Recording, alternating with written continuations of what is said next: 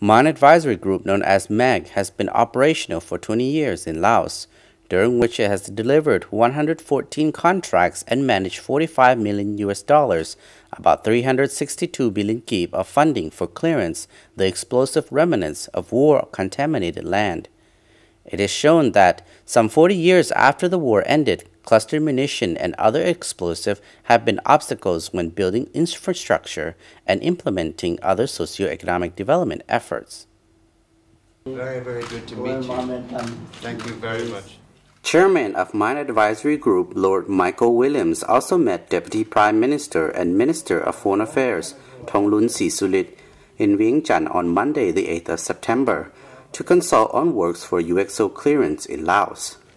In addition, MAG said it was grateful for the continued support and guidance provided for its work by the Ministry of Foreign Affairs and look forward to continued successful future cooperation. MAG is working to clear land in Kham Mueang and Sin Quang provinces.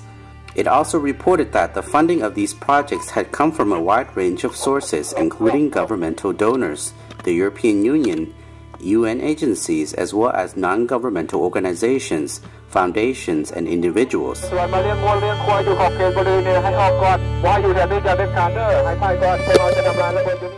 The bilateral government funding has come through the various aid departments of foreign governments such as the UK Department for International Development, USAID, Australian Agency for International Development, today integrated into the Australian government's Department of Foreign Affairs and Trade, Danish International Development Agency, among others. It also uses its own resources to raise funds from foundations and individuals to help support its work in Laos and increase awareness of the major humanitarian impact of UXO on the thousands of Lao communities.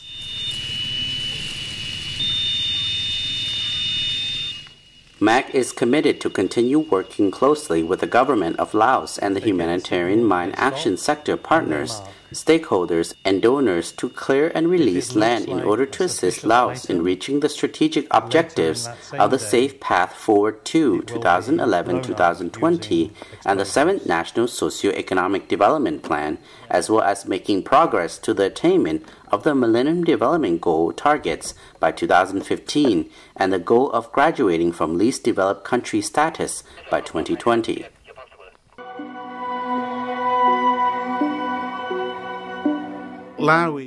Some 40 years after the war ended, cluster munitions and other explosives have been obstacles when building infrastructure and implementing other socio-economic development efforts. Laos is the most heavily bombed country per capita in the world. Between 1964 to 1973, over 580,000 bombing missions were flown across the country and dropped an estimated 207 million cluster submunitions, or bombs, as they are known locally. This equates to a plane load of bombs every 8 minutes, 24 hours a day for 9 years.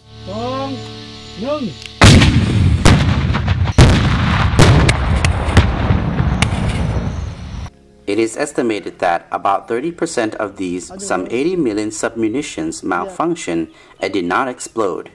It is these items that predominantly contaminate the country to this day. This means 1 ton of bombs for every person in the country.